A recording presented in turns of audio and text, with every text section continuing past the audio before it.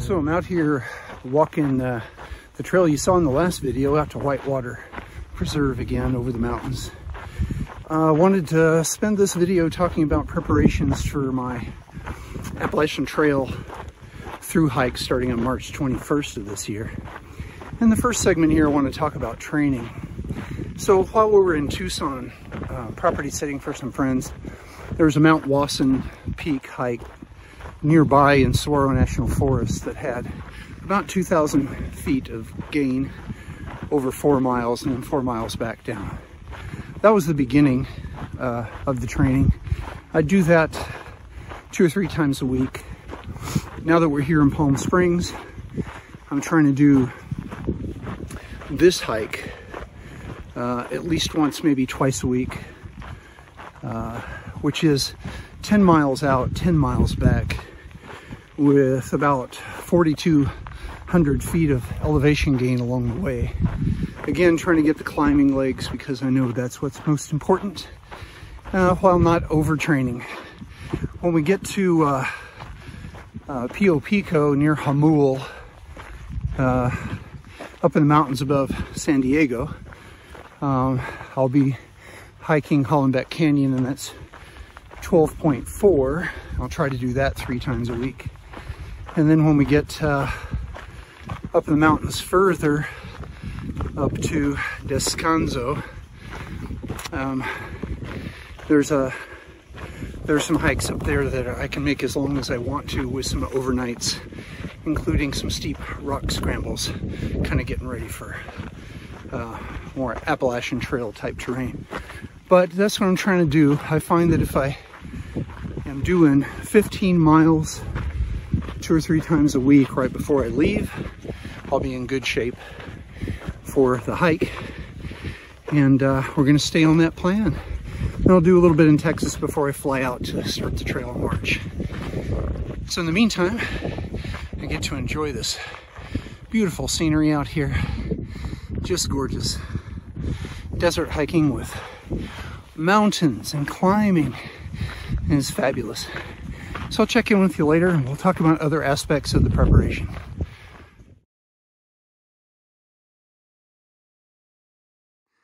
All right, so let's talk a little equipment.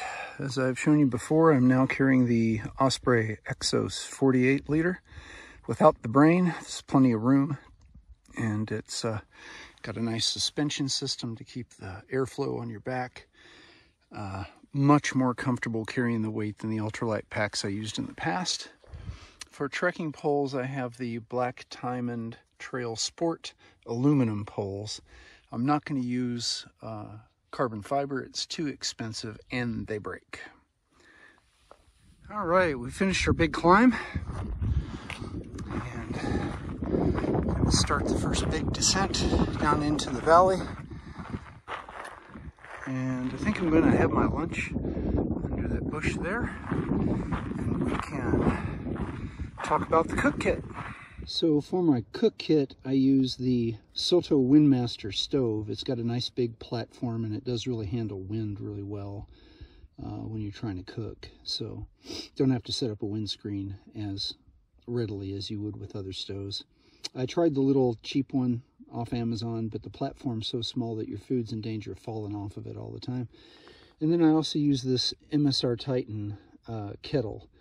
And this is big enough for, you want to throw a whole bag of instant mashed potatoes in with tuna packet and some other things, and really mix it up and make a big meal. There's plenty of room in there. On some of the smaller pots, I actually maxed out, so this is much better. And then for a food bag, I use the Hilltop Packs extra large bag, because once you get to 5 days of food, you can max out the other ones. So that's it for the cook kit.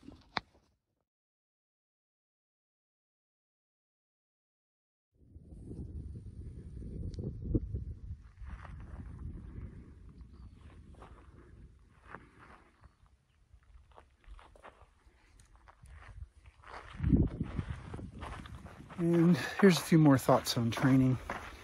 If you're going to train to hike through the mountains, you really need to hike in the mountains. You need to hike with significant elevation gain, rocky terrain, occasional scrambles, just so you can prepare yourself. I also believe that you should be training with as close to your full pack weight as possible. The only thing I leave out in the starting pack is maybe a day's food. I try to practice with 3 days food, 2 liters of water, and everything I would normally carry. And I would rather do that and start off with low mileage and build up than do longer walking with non-realistic loads. So a hike like this is just perfect, especially at this stage in training. 10 miles each way with an overnight to shake down your camping equipment. But this one's got over 4,000 feet of total gain and lots of rocky terrain to pick your way through. Very irregular, which is what trains you for your feet, legs, your hips, your back, everything, and your attitude.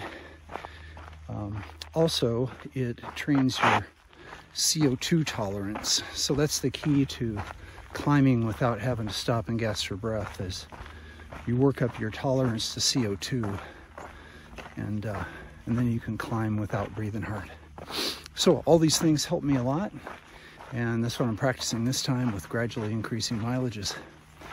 Well, we're closing in on the Whitewater River. We'll be there soon, and when we do, we'll go over the camping equipment. All right, now we just work on the descent. We're going to do switchbacks. See some of them there, and then you see the path all the way down at the bottom. It goes out to the river, and we'll cross it and be at the preserve.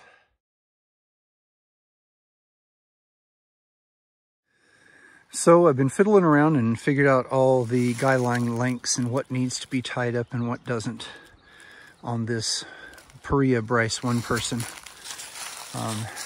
Had to make different length cords.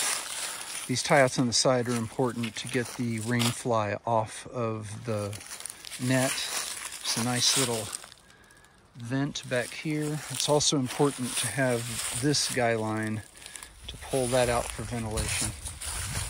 And we'll take a look inside. And you can see I have the Thermarest Neo Air X-Lite sleeping pad. It's mummy shaped, so it leaves a lot of room down at the end. My pack lays in there. All my water bottles, my shoes if I need to. I've got the Sea to Summit Aeros pillow. I put a buff over that for a pillow cover so I can keep it clean, wash the buff.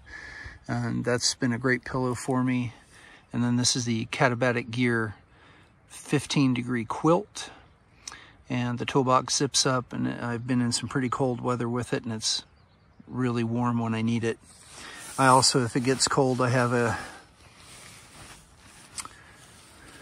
Enlightened Equipment Torrid Apex jacket.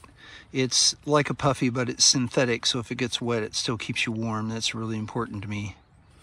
And then for active hiking, I have this Kuyu 97 fleece. Super lightweight, breathable, just a nice mid layer. So I can go from just my hiking shirt to adding this, to adding the wind jacket, to adding the poncho, and then if it's super cold, I can add the puffy jacket as well. I do have sleeping clothes, a complete set, leggings, shirt, socks to sleep in that I keep dry in that bag, and everything. All this stuff that has to stay dry is in a trash compactor bag inside my pack. So all of this stuff is what I'll be using on the AT, and I'm really liking the setup so far. It's been working great for me. And here's some odds and ends for my water. I have a 2-liter Canuck bag, which is great because you can open up that top and it's very wide. You can collect water easily. For the Appalachian Trail, I'll just need 2 1-liter bottles max. So let's say I have a carry to camp. I got up to 4 liters I can carry, but I don't think I'll ever need that. And I use the Sawyer Squeeze filter to filter all my water. If it's super stagnant or suspect, I also have tablets to sterilize it. The Gatorade bottle is my tent to pee bottle. Keeps me from ever having to get out of the tent at night to pee, which is fabulous. And then over here is the wind jacket, which folds up into itself. That's a Montbell wind parka. And then the Snug Pack patrol poncho with the sleeves and fits over the pack and everything. And then I got a pair of REI rain mitts that'll go over my little wool gloves I have if it gets really cold. And then a little bear hanging kit with cord and a carabiner, and I do the PCT hang when I feel it's necessary. Most of the time I sleep with my food. I found it to be really safe, and on the Pacific Crest Trail, a bunch of people who hung it got it stolen, so I'm going to do that.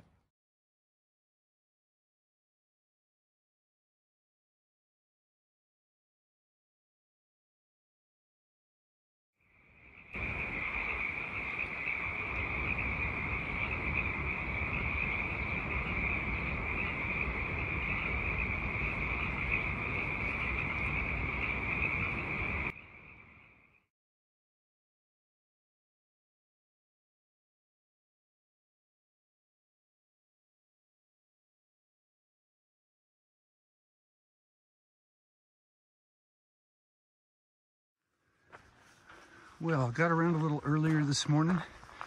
Was able to cross the Whitewater River both ways with dry feet. And now we're starting to climb up. So since I got around a little earlier, I'm now headed up this canyon and climbing switchbacks about the time I started out of the preserve last time. So really getting to enjoy the sunrise.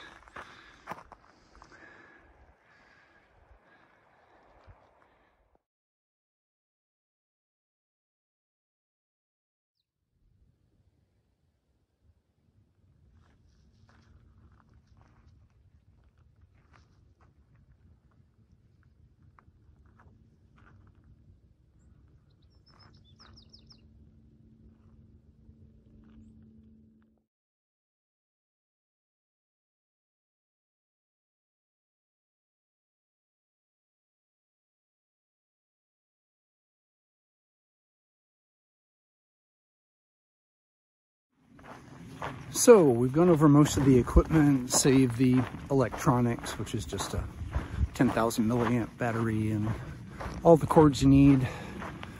A med kit, which is Band-Aids, ibuprofen, Neosporin, stuff like that. All pretty straightforward. I do want to say on the training hikes, if you're just starting out and you haven't ever hiked at all, then of course you got to go easy and build up. I try to keep a baseline where I would not have much trouble doing 5 to 7 miles of the pack, and I keep that in place so that when I get ready for a longer trail, I use that baseline to then train up from. So I might be different than some other folks. And we're finishing the trip back across this near monoculture of brittle bush. There's a few creosote in here, but it's pretty much one plant. Got about 3 miles to the highway to get picked up. So once I get 2 and a bit out, I'll call Christy and tell her I'm an hour from the highway.